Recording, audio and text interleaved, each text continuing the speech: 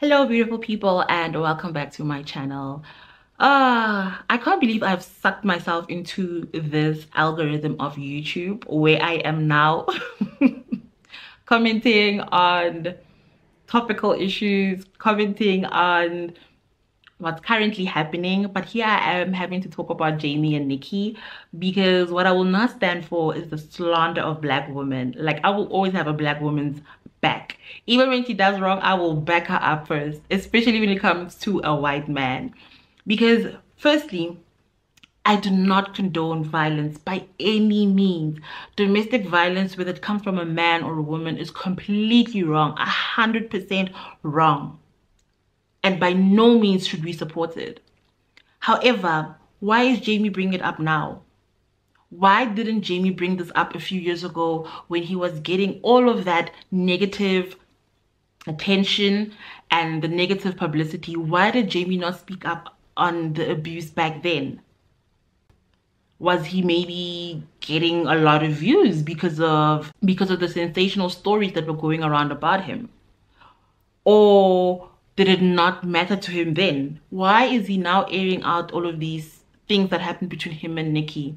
And I feel like the video didn't need to be a minute and, well, a minute. It didn't need to be an hour and a half long. Like, why did we have to watch a whole movie of a white man busy complaining about having to go work?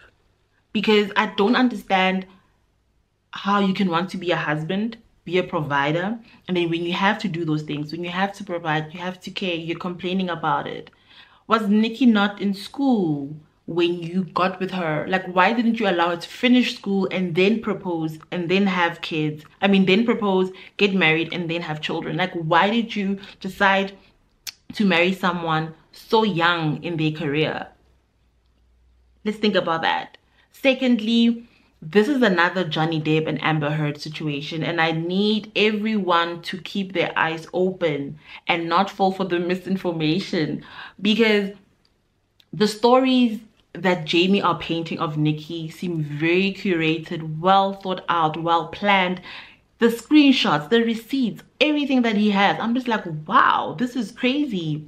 But what did you do as well? Not to victim blame in the sense of, okay, but what did you do to cause this? But I'm saying is, in every relationship, we all do wrongs.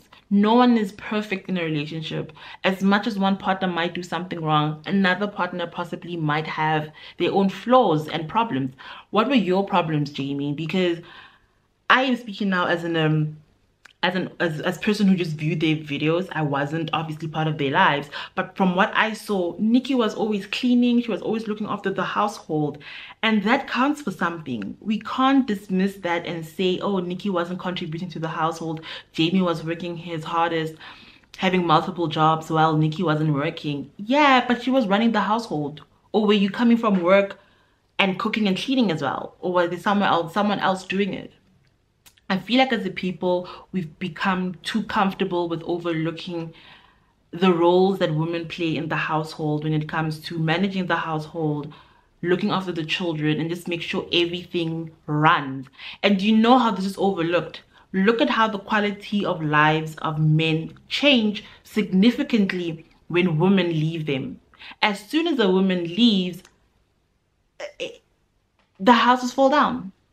The houses fall down, they break apart, it just crumbles. It just shows the importance of not having, but the importance of women and the value that they bring into a household, and why they should be fairly compensated for that as well. Like, Nikki should have been compensated for being a housewife as well. And then you're going off about how she's trying to ruin your YouTube career, but I feel like you ruined your YouTube career because you didn't have a YouTube career. You had one collectively with your family, and when your family broke apart, I think that's one thing you should have also considered, that in breaking up, your means of income is going to change. So what did you think was going to happen? You know, like, it was definitely going to change. We were tuning in to see Nikki, not necessarily Jamie. Not that there's anything wrong with Jamie, but like, why am I tuning in to watch like a white man, I don't know, talk about what? You know, like, a lot of people who were watching your content were women, so we connected with Nikki.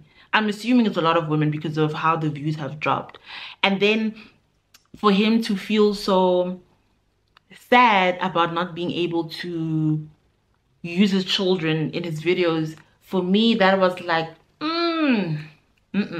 because Jamie started off the video by saying everything he's going to talk about is not to direct hate towards Nikki, but support for himself. He wanted people to support him. So basically Jamie was saying, I'm not making as much money as I used to make. You guys need to help me because right now I am driving Uber. I still live in my 3-bedroom apartment with a jacuzzi and I'm still driving a BMW, but I need you guys to finance this life a bit more because I'm not living as luxurious as I used to live. Why doesn't Jamie just downgrade his life? Sell your BMW, get a 2-bedroom apartment, and let's keep it moving. You can pivot. You're a great editor. Like, Jamie is such a great editor. Why are you not editing for big brands, big companies that you actually work with, that you have existing relationships for? Like, can you not maybe try and like get a job there? And I feel like if it requires for you to move, move. No one is asking you to put your dreams on hold. I feel like people do this a lot where they use their children as an excuse. And women have been doing this for a long time. Not using their children as an excuse, but delaying their dreams. And they don't complain. But here you are as a man who willingly decided to have a child. Then you use that very child to say, no, I've had to put my dreams on hold. What about Nikki, who didn't even graduate from nursing school to my knowledge? I don't think she finished nursing school. What about her? Did she not put her dreams on hold as well? So I do feel like it's a bit unfair, the stuff that he said. It sounds very biased towards him and how he's trying to, you know, build this narrative. I feel like Jamie just needs to cut his losses and realize, you know what? This family channel content is not going to work for me. It's time for me to pivot. Let's get to know Jamie more, you know, share more about your life, share more about your own interests. Yes, you might not make as many views as you used to do initially, but you can build an audience. You've built an audience before. You can do it again. It's so hard for me to feel sorry for white men because I'm just like, the world is your oyster and this is your best. This is literally your best right now. A white man, the most privileged person walking this earth right now, that's you, a white man. So it's hard for us to feel sorry for Jamie. I don't understand why he did what he did, to just try and paint Nikki so badly. I didn't appreciate it. And especially in the world that we live in, where black women are so easily demonized, so easily seen as evil and wrong. We should be very, very careful how we go about trying to portray people. And Nikki's situation for me is so much more complex and painful because, one, she got with Jamie when she was young. He was older. He knew better. Nikki also evaded war. She literally evaded war to start a life, and her family has just done so much. Like, and I see that family, I'm just so proud. I'm like, oh my gosh, you guys have accomplished so much.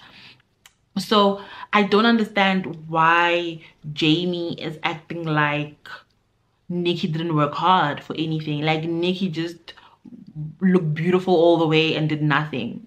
No, Nikki used her energy, she used her presence to lure us into your family. Not lure, but attract us into your family, the content you guys were pushing out. Like, we were watching because of her. She like had this amazing personality. She was funny, she's beautiful. We watched her. Like, let's not be unfair right now and dismiss her and speak as if like she didn't do anything. She was the talent. That is still a job. You still need the talent. So to say Nikki didn't do anything, I wasn't there, but I still don't believe it. I don't believe it. And again, I don't condone the violence. Like, violence is not okay, but I feel like we should be very careful before rushing into demonizing someone, especially when it comes to relationships, and seeing how people just use their children as props to get the things that they want. Like, that is questionable. That is suspect. I don't think it's okay.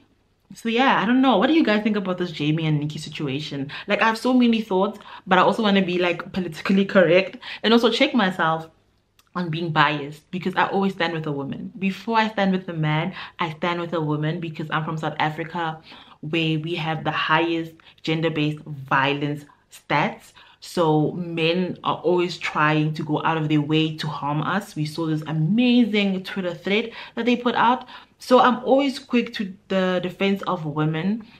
And even this time around, I feel like I'm not saying Nikki was innocent, but I'm saying, Jamie, you are not innocent as well.